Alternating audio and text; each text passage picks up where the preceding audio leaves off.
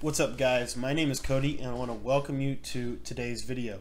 Today we're going to be taking a look at the top 5 ways to improve your user control in Madden 18. Now, as we're preparing for Madden 18 launch, I've been doing some videos here, been trying to figure out what are the best tactics and things you can be doing right now to improving your game. One of those things is trying to figure out how do we get better with the stick. Now, the number one tip that I want to recommend to you really quickly before we really dive in here, and the biggest thing that you can do, in my opinion, to get better at user control in Madden 18 is actually to play FIFA. For those of you guys that don't know, you might play FIFA already. FIFA is a soccer game and it is entirely stick skill. And the reason I say to play FIFA is because it trains you on the sticks. It teaches you just basic mechanics by just playing the game. So I would say that would be the first thing.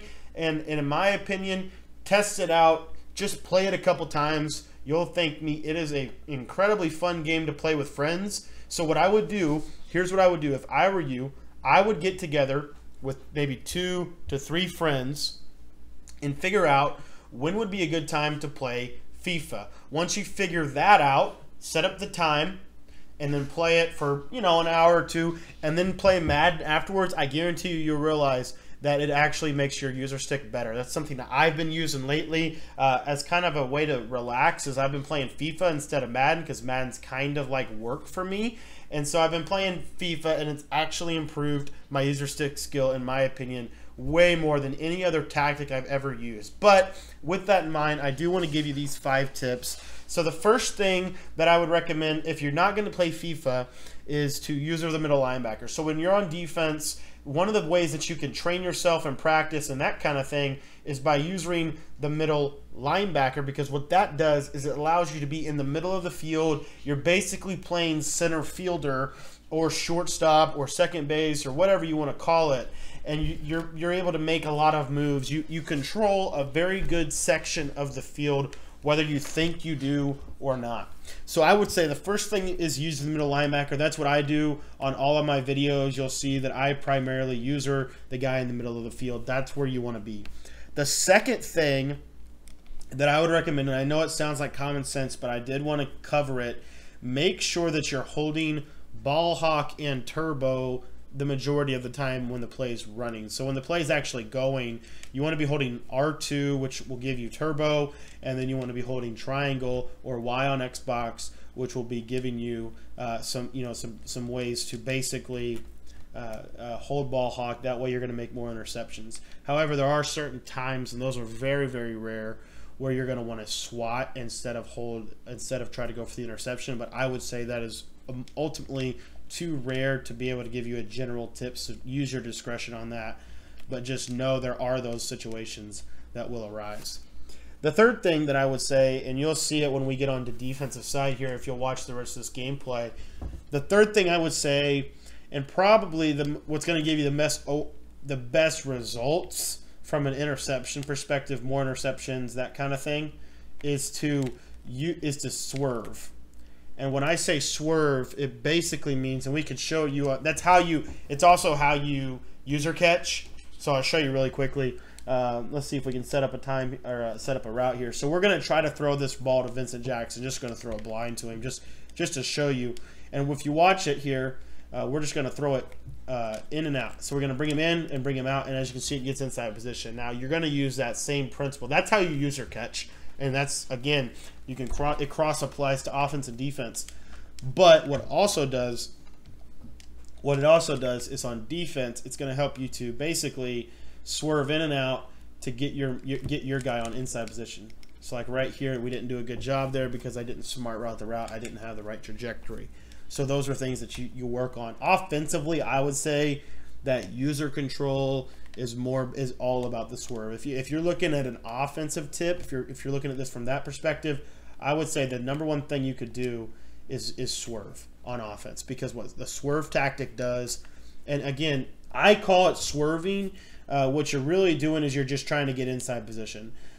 There are people this season that have used a tactic called the swerve, and it wasn't about user, it was more about trying to glitch To me, the swerve, the gaining inside position is something you try to do in any sports game. It's just kind of the mechanics of the way the game works. It's the way sports works. It's all about leverage. So that would be what I would say, and we'll show you here if he starts throwing the ball, we'll show you some of the swerve tactics. But basically, you're going to start one way, and then you're going to come back. So you're just kind of swerving around the field.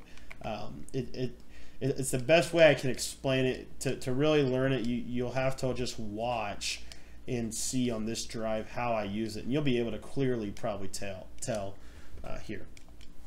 But anyways, the fourth tip that I want to suggest to you. So basically, what's going to happen in swerve is I'm going to jump here, and it kind of goes into this. It goes into this fifth tip, or the fourth tip, I'm sorry, is to bait and switch your opponent. Now, bait and switch your opponent can mean several things. The basic concept is you want to make your opponent think you're going one way and then jump back on another route. So mentally, that's going to cover two routes. So for example, if I started left and then came back right here, that's going to make him see something, and it's going to deter him from throwing it to the left side of the field as soon as I make just an initial jump. Okay, this is a concept. This is probably the concept I use the most when it comes to being an effective user player. As I do that, I'll jump left and then come back right. And when you're really focused in on it, it really is important and it really is helpful. And I call it the bait and switch. And basically, whatever you want to do, and you can I try to program it to my play. So like, for example, if I'm running this, what I do is I'll immediately jump to the right and then come back over the middle. So, and it all depends on the feel of the situation of what routes he's looking at or whatever, but that's kind of how you program it. And then the fifth thing that I wanted to recommend to you guys, if you're looking at user controlling and that kind of thing, is to continue to practice. And the reason I say that is because the more reps you get, the better you're going to be, and it's just that simple. When you're facing the run game on defense, the hard part is usering this year is probably different than it's ever been, and it will probably stay more like it is this year just because that's kind of the nature of the way Madden works.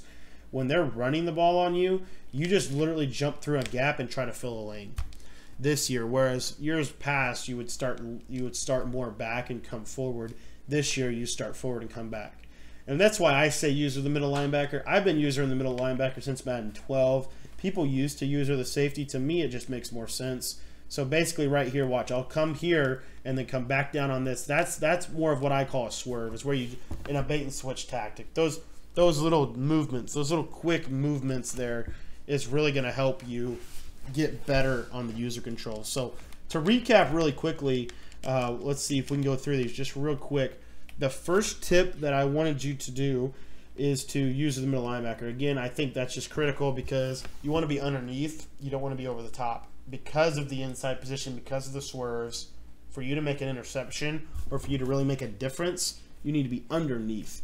And I say it's leverage. You need to have position where you're in between your man and the ball. It's kind of like basketball is the way I kind of think of it, is where you want to be in between your man and the goal. This way, you want to be in between the quarterback and the receiver because the receiver is the goal. The receiver is the target. The second tip is to hold ball hawk at all times and hold turbo at all times. I recommend this unless it's a running play. So if it's a passing play, you'll see I'm just going to run around and hold triangle. I think it just simplifies it. Some people would say that you should do, you should do something a little different. But to me, that's what I would suggest. The third thing is to swerve. It's probably the best way to improve your user control on offense is to basically just do little swerves with the left stick to where you're going from 11 o'clock to 2 o'clock, and that's kind of an idea of what I would do.